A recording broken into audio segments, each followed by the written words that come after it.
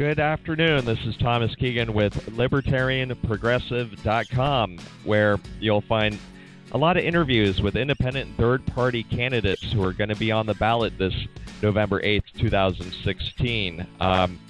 In the last 2 weeks, we've interviewed about 30 people, so I encourage you to take a look at LibertarianProgressive.com and check it out. And right now, we're live at blogtalkradio.com/election channel. We're interviewing Constance Gadell-Newton of the Green Party, running for the Ohio House in District 18. And I have one question to ask people, whether you're in Constance's district or in the district that you live in. Here's a multiple choice question. Are you satisfied with the incumbent or the congressperson or the two-party system that you're under? One, yes, you are satisfied and you think they're providing adequate representation. Two, no, you think you want to try something different. You think there might be should be more competition in Congress. Three, you don't know, and four, none of the above. Well, let's talk to Constance today. And Constance, good to talk with you today, and thank you for joining us on the program. And people can, by the way, find out more information at Constance4FOR Ohio.com. And on our website it says change comes from the roots. And how are you today, Constance? Hello, thank you. I'm great. Thank you so much for interviewing me. I really appreciate this opportunity. Well, we appreciate the opportunity you're giving to your constituents and being on the ballot so we can interview you. And so, well, let's start with the issues, because that is, whenever I look at a candidate's website, I usually just jump right to the issues. And, some candidates' websites don't even list issues, but so you have economics for all, equality, ecological sustainability, respect for diversity, community outreach, educational cornerstone. And so if you could please give us a summary of your issues, why you're running, also just kind of an introduction to yourself, why you're running this year, have you ran before, and why you're running as a Green Party candidate to give that option to your constituents, ma'am. Sure, thank you. Again, my name is Constance Gadell-Newton, and I'm running for state representative in the 18th District of Ohio. And I'm a criminal defense attorney in Central Ohio. My top issues are public health, environmental issues, and including the heroin epidemic here in Ohio and issues that we're having with police violence. So as a criminal defense attorney, I see a lot of my fellow citizens' problems up close and personal, and I really see that a lot of the issues that I see could be taken care of with better health care. So as far as the heroin epidemic, I really believe that drug addiction needs to be treated as a serious health condition, and that people need better health care, that the government needs to stop criminalizing people's health conditions. I have clients who are desperate to get drug treatment, and resources are not available. I would like to have better resources for drug rehab. As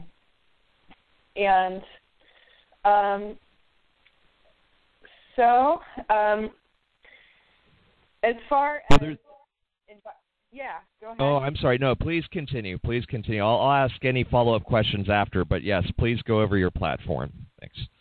Right. So I really think that instead of criminalizing drug addiction, that we need better health care in Ohio. And so I would like to see better public health resources.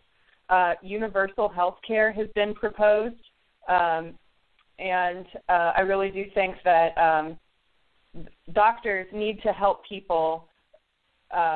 Doctors need to help people wean off their meds. So a lot of the heroin epidemic in Ohio was caused by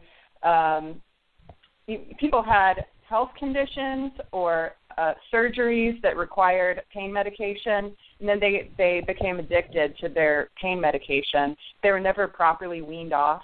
And so what we've seen in Ohio is that people went from having a legitimate prescription to having that prescription drug taken away from them, and so they went to the street to get their pain medication. And then it turned out that heroin was easier to obtain and cheaper than their pills. And so that is a main issue for us here.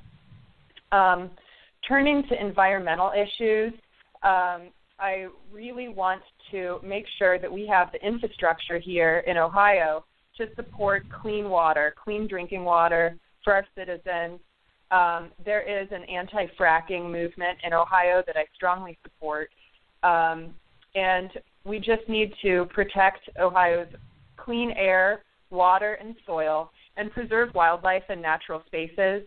Now, I've noticed when I've gone onto the Ohio Department of Natural Resources website that it seems like they are more interested in exploiting our natural resources than conservation. And so if you compare our Ohio Department of Natural Resources to, say, Michigan's Department of Natural Resources, in Michigan they seemed a lot more focused on conservation, and so I would like to shift that focus. Many people don't realize, and I learned this when I was working on a civil disobedience case regarding a woman who was locked down to prevent frackers from putting toxic waste into an injection well near her home. I learned that the Ohio Department of Natural Resources receives funding for every barrel of toxic waste that they accept into the state. And so I think that that's really incredible, that that's a conflict of interest. They are supposed to be protecting our natural resources and protecting the health of the people who live in Ohio who have to drink water here. So I would like to change the funding model for the ODNR to protect our natural resources. We have other problems with water in Ohio, the toxic algae blooms in the Great Lakes, and lead poisoning is still an issue here. So it may be kind of boring, but I do want to focus on making sure that we have that infrastructure to ensure that we have good access to clean water. Yeah, I don't think that's boring at all. Clean water, and we've seen, Michigan might have some good things going for it, except for, we've all heard about those pipes, so you don't want that to repeat in Ohio, and I think that's something that would interest everyone, and that kind of has to do with health as well. So, absolutely. So far, what I've heard is treating the drug war as more of a health issue instead of a criminal issue. Maybe the money would be better invested in helping people rehabilitate and also the environment as concerning water, fracking. Actually, there's a documentary that is called is about fracking, and it's called "Leaking Frack Wells Are Not Rare," and you can YouTube that. It's called "Leaking Frack Wells Are Not Rare," and and you have some other issues here about local businesses, respect for diversity. How about let's talk about equal representation, though, and what is your approach to equal representation? What exactly do you mean about equal representation? Do you mean? The government of the people have voices that need to be heard fairly and equally. Let me ask you this. So, one of the things is there's a conflict of interest, and I think a lot of people have that sentiment. A lot of people promise a lot of things when they get to the state capitol. And maybe being a Green Party candidate and, being a criminal defense attorney, you kind of get the sense you have principles, but how would you safeguard that you're going to still give people that equal representation and not be caught, in the bubble per se and. Okay. Well, yeah, as a Green Party candidate, we have a policy within our party that we do not accept corporate donations. And so all of my donations have come from the people. They've come from people in my district and around my district. And I think that this puts me in a good position to fairly represent the interests of my constituency, which are not businesses. It's the people who live in my district. Now, of course, we have business owners in my district as well. And what I've seen since the 18th district, for people who may not know, is right in the center of downtown Columbus. And it goes up and down High Street and Broad Street, which is our main intersection in the city. So there are a lot of businesses along that corridor. And I really want to promote, as the Green Party candidate, small business, local business, and green businesses. And so I have seen that through our rough economic times that we've done well in Columbus because we have a strong arts and entertainment community and business community. So we have a lot of great restaurants and bars that have employed a lot of people. And so I do want to keep that business community strong, but it's because of the people who are involved in that. So basically, as a Green Party candidate, I'm not beholden to the Democratic or Republican establishment or to business interests. I really do represent the people, not corporations. I have chosen to live in a neighborhood that is a diverse neighborhood, that is an integrated neighborhood. Old Town East, which is part of my district, is a historically middle-class black neighborhood. And so I have gotten to know folks as neighbors, as clients, and seen, the needs that people have on the level of, the neighborhoods and as individuals. So as far as equal representation, I feel that I'm able to establish a really personable relationship with individuals. I'm a good listener. I'm very independent, and I work well with others. I know that there may be some people who are questioning whether a Green Party candidate can work with other politicians to get things done. And I would just say that as an attorney, I already have to work in an adversarial system with people who are different than me. Sometimes the prosecutor, I work with judges, I work with indigent clients a lot of times. And so I'm taking all of those perspectives and trying to come up with a good outcome for the case. And so I am really able to work well with others regardless of their political party and regardless of our backgrounds. You can certainly have individual conflicts or personality differences with people, but in general, I've had a lot of practice at maintaining my own independence and working with others to do the right thing. Very well. And if people do elect you, that would be the voice of the people. So, so that they would deserve for you to be working with everyone else. And are there any debates that have been in your district so far with your opponents? And are there any upcoming? I don't know that they're exactly debates, but I have been to I've been invited to several candidates forums, and so I have had the chance to address a nurses association, an organization that advocates for African American women and girls, and I will have the chance to go to more of those candidates forums. And so it's been very interesting to have all of the other candidates there as well.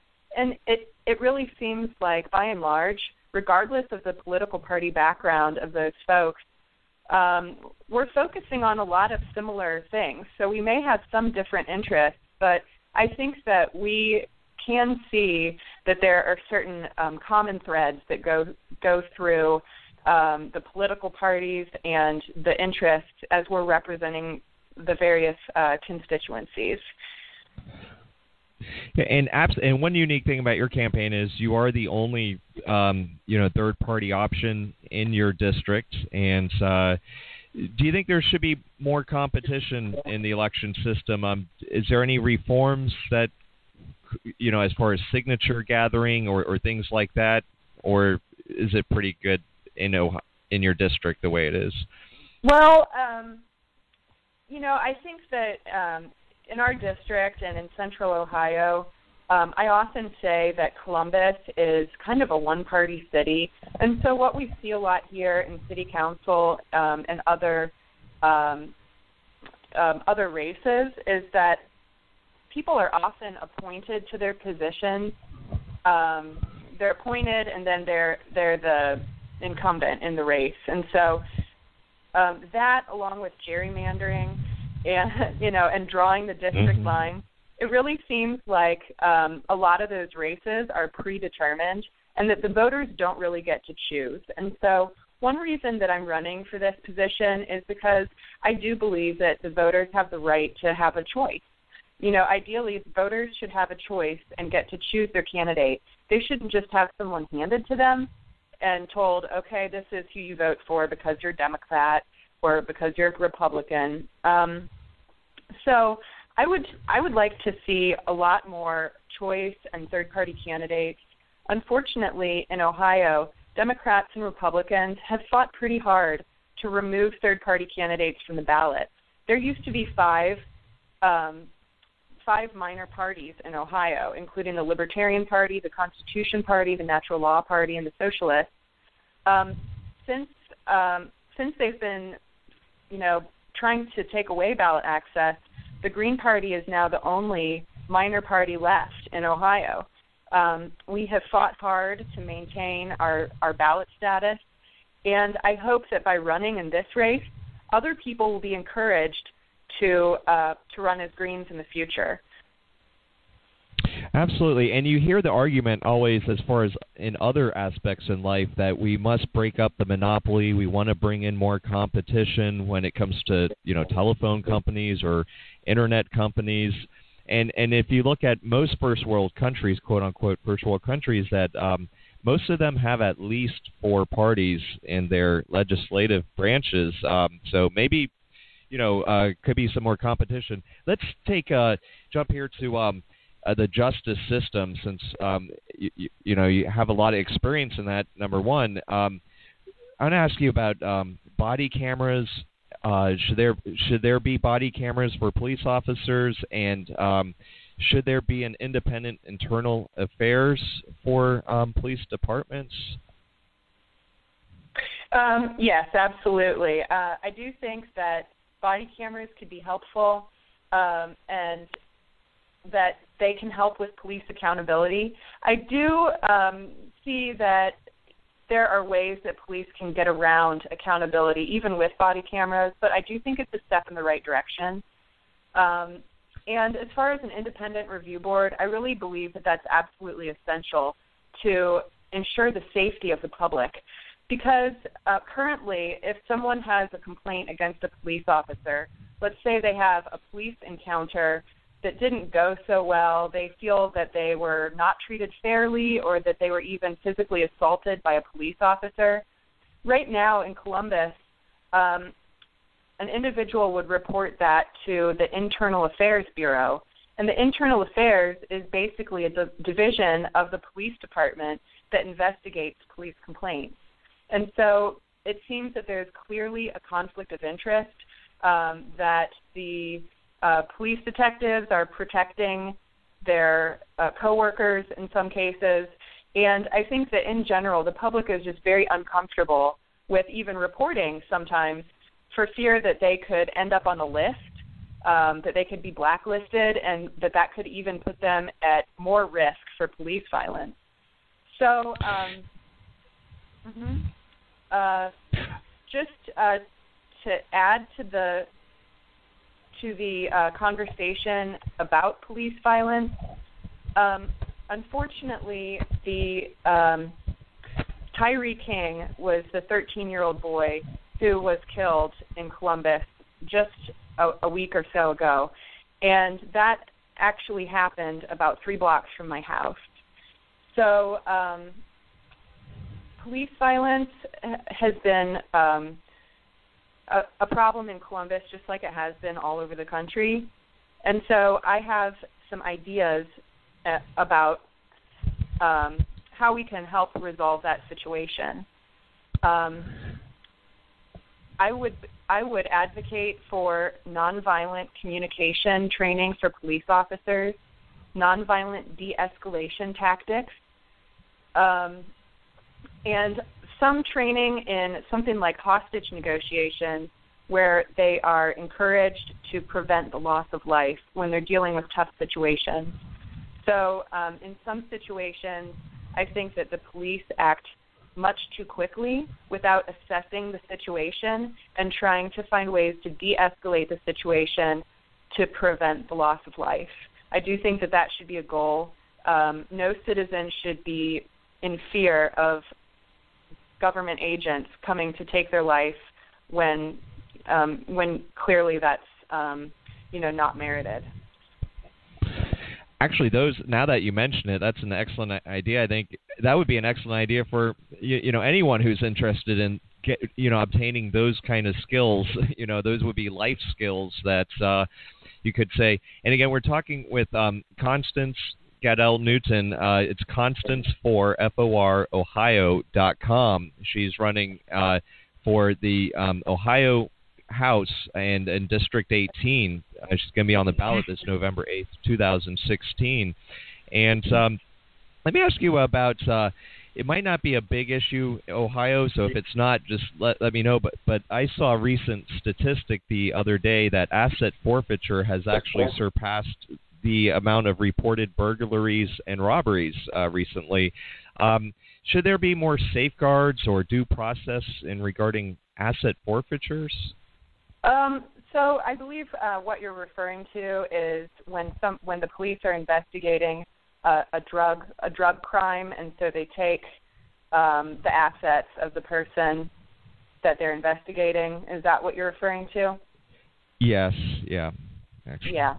Yeah. So I think that is pretty common, and unfortunately, a lot of people who are in that situation just don't know what to do about it, and it seems like it's difficult to find a remedy for that. So my understanding is that some police departments really rely on asset forfeiture for their funding. And I look around and I see that some courts and police departments are giving tickets, speeding tickets for revenue raising, but they're charging court costs and sometimes imposing jail time illegally because people owe court costs and fines. Debtors' prisons are supposed to be illegal, yet it still seems like sometimes that is what's going on in the court system. And so I know that this isn't necessarily a popular position, but I would say rather than criminalizing the people and just taking their stuff and ruining someone's life with a criminal conviction, if the government needs funding, maybe that should be dealt with in a more fair way, such as doing something with the tax code so that they have adequate, and they're not just giving people traffic tickets and giving people a record. So I know that people don't want to hear, raise taxes, and, I do agree with that, but to me, having a bunch of penalties and criminalizing people just to raise revenue to employ people in the government doesn't seem right. Yeah, I think you might. I don't know who would like or not like what you're saying, but I do hear a sense of honesty there that I definitely think people could appreciate, and it does seem like a lot of these organizations are becoming dependents, or they budget for these revenue raising type of tactics. Let me ask you this: do you think most police departments say there's no quotas, but there's been people that have come out and it sounds like they do have a quota? Do you think there are quotas, and if there are, is there a way to stop that, or am I? Yeah, I mean, my understanding is that there are quotas, and that there's a lot of pressure to meet certain budgetary needs, and so I would just say also look at the privatization of prisons. So when you have a private prison and it's a private corporation that is entrusted with the duty of giving punishment to people who've done something wrong, I don't necessarily want somebody punishing me for a profit, because the more they punish me, maybe the more money they get for it. And if there's a profit motive there, I also think that there's a conflict of interest. So, I have a real problem with that. You see private prisons who have an incentive to promote the criminalization of marijuana so that they can keep their beds filled. And so you see private prisons weighing in on policy. And I would just say that policy has very little to do with actually maintaining order in our society. They're getting paid to lock up American citizens and punish us, and I just feel that that's really wrong. One of my top goals as a defense attorney and as potentially a politician is to protect civil liberties and civil rights. And so I do that every day at work. I protect the Constitution, protect the rights of my clients as much as I can. It's very difficult work sometimes. Yeah, and I'm sure you have a lot of thankful clients, and what you do to help one client might help set a precedent to help others as well. And just like the issue of private prisons goes beyond just private prisons, it goes into the issue of lobbying and things like that as well. So it's not always just a one-issue topic. Let me just ask you two questions that a lot of local areas, have a question about. What about property taxes? Do you think, sometimes I hear stories of people that can't pay their property taxes, and I'm not saying people should be for or against them, but it's just you hear some stories of people losing their houses because they can't afford to pay the property tax. Do you think there's any reform or anything, is that in the, something that you would look at, or? Yeah, I mean, certainly we don't want people losing their homes because of taxes or other policies that are burdensome. That would be something that I would probably need to look more into. I am absolutely, committed to protecting the citizens in my district and in the states of Ohio. So I want to promote affordable housing and sustainable development. I live in a neighborhood that has seen a lot of gentrification, and so you have lower income folks who have been in the neighborhood here for 40 years, and then people have decided to come in and gentrify the neighborhood. And while some development is definitely necessary and positive, I think what we don't want to see is pushing out neighbors who have been here because they can't afford their property taxes, or they have other like environmental court actions because maybe their home needs repairs, and so the court is telling them they have to repair their home or lose it. So I would definitely be looking at fairness to ensure that people are able to stay in their homes.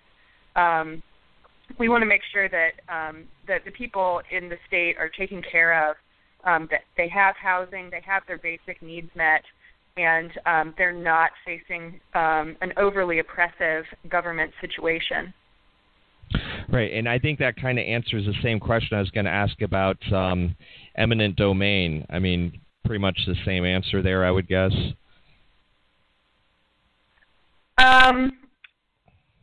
Yeah, I mean, I think that's pretty similar. It's important to have fairness, for people to have due process, and so I think that we need to always be on guard to make sure that people are being treated fairly, and that individual citizens who have a home, are being treated fairly and that they're not being disrupted and destabilized in their daily lives. All right. And just a few more questions. And again, we appreciate your time very much to enlighten our audience about different options that are out there. You know, when they watch the regular media, usually you just hear about Republicans and Democrats. In fact, right now you're mostly just hearing about the presidential campaign, and we want to let people know that there's a lot more going on and a lot more choices that are going to be on the ballot on November 8th besides just the presidential elections. Let me ask you a philosophical question here, if that's all right. Is it whether you win or lose or how you play the game that's more important? Well, I am running to win, but I'm an activist, and so I feel that as a Green Party candidate that how you run is very important, and I feel that on election night I'm going to be having a victory party no matter what. So, just given statistics, I'll be lucky if I score in the double digits compared to other Green Party members. But I do think that this is a winnable race, and I am running to win. And I would just say that I've had a lot of fun in this election cycle. I've really enjoyed meeting people and speaking out about the issues. And I feel that even if I don't win or if minor party candidates don't win, that we can influence the political dialogue. We can bring new ideas to the table. And when I've gone to these candidate forums, it's not only the public who are hearing me speak about these ideas, but it's also the other people who are running for office. And so I really hope to influence them and the political dialogue as well as the general public. Yeah, and one unique thing about your campaign is that you have an opportunity to build more consensus since you're the only third-party candidate. Actually, we've interviewed two other people kind of in a similar situation, Napoleon Bell and Stephen Spoonamore. They're also running for the Ohio House, and they're independents, but they're the only third-party option in their district as well. So people in Ohio are going to see some options there. So again, and we're talking today with Constance Gadell-Newton, Constance for FOR Ohio.com, where you can find out more information. Just in closing, I just want to ask you, and you can put this in one answer, you did have education on your platform here, so we don't want to go without you saying how you might improve the education system. And I'm going to ask you also, who are some of your favorite people, past or present, elected or not? Okay, so on education, I do believe in promoting a good, basic, quality education for all students in Ohio. I would promote mostly public education, although I do see that there is a role for online and charter schools as well. I work in the juvenile system as well, so I work with children who sometimes have truancy issues or issues at home, and so I think that there is a role for charter schools, but in general, I want to promote public education, and I really think that has to start early. I would love to see Head Start programs so that working moms can know that their 3 or 4-year-old is getting a good quality preschool and getting ready for kindergarten. And so I really think that it has to start early. Also, I think that we need to be preparing our students for college, and we need to be nurturing our gifted and talented students in the state. So I would promote gifted and talented programs and college readiness. All right, and the final question was, who's some of your favorite people, past or present, elected or not?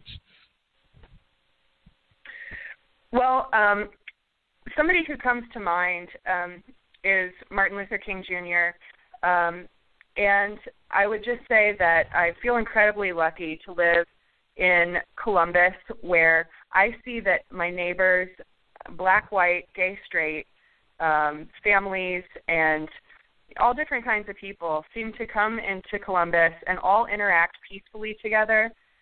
When I go out in the neighborhood, I see interracial couples at restaurants, and a lot of people getting along, where I think that that's not necessarily always talked about as much. But I feel like racism is certainly still a problem in our society. It's undeniable that, to me, that a lot of the police violence seems to be racially motivated. On the other hand, I think that we all have something to fear when government actors are killing people. So I really admire Dr. Martin Luther King, and am happy to see that to some extent we are able to live out Martin Luther King's dream. All right, awesome. And thank you so much for taking the time. We appreciate it greatly, and for enlightening our audience about the different options that are going to be on the ballots in November 8th, 2016. Constance, good luck in your campaign, and thank you for taking the time to join us today at libertarianprogressive.com. And again, your website one more time is Constance4FOROhio.com. Thanks again. Yes, thank you again so much. I really appreciate this opportunity. Find me on Facebook, Constance Gadell-Newton, and the website is Constance4Ohio. Thank you again for this opportunity. I really do appreciate it. Good luck. We appreciate it. Thanks. All right.